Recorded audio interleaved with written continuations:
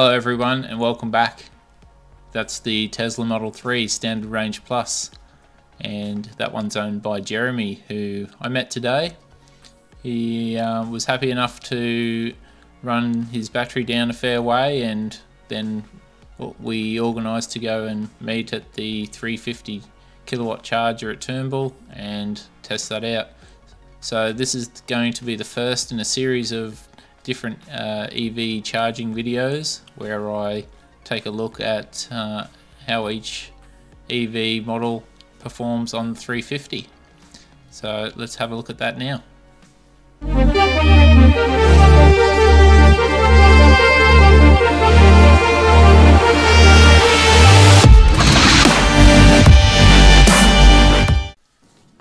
Okay, so straight away what we can see is that the Model 3 ramps straight up to 100 kilowatts.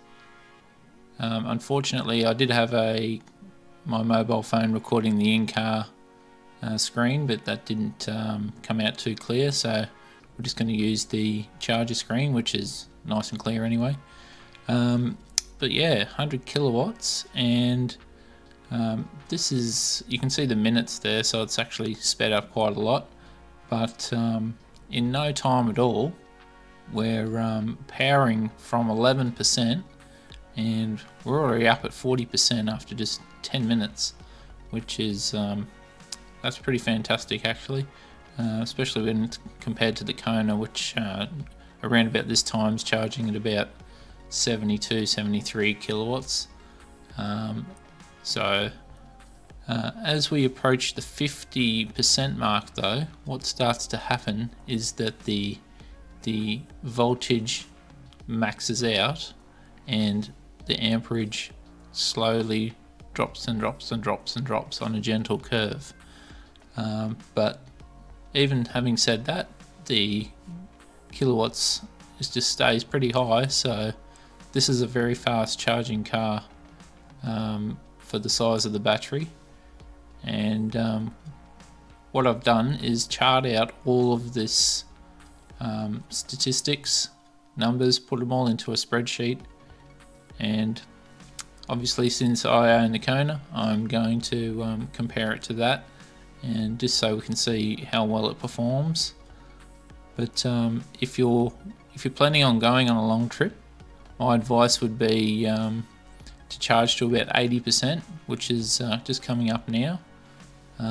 You can see that the speed's significantly dropped from its original 100 kilowatt speed, and that might be a beneficial time to leave if you're on a long trip and you can make it to the next charger, because you want to be sticking to that 100 kilowatt speed as much as you can.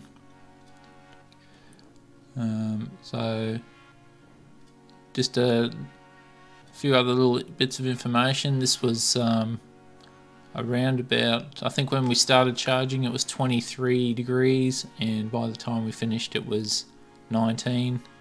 A little bit windy, but that wouldn't affect the battery too much. Yeah, so getting right up towards the 90%, which with the car was software limited. Jeremy had it set to 90%, and there we go. Alright, so let's just have a quick look at some of the charts that I've prepared. This orange one here is the very nice Model 3 charging curve, where we sit up at 100 there. Even managed to hop up to 102, which is a little bit surprising, seeing as it's meant to be limited to 100. This one's the Kona, and as you can see it charges fairly steadily. It's actually meant to come out to about here before dropping, but I'm not sure quite what causes that, whether it's the temperature of the battery, but on this occasion it dropped a little early.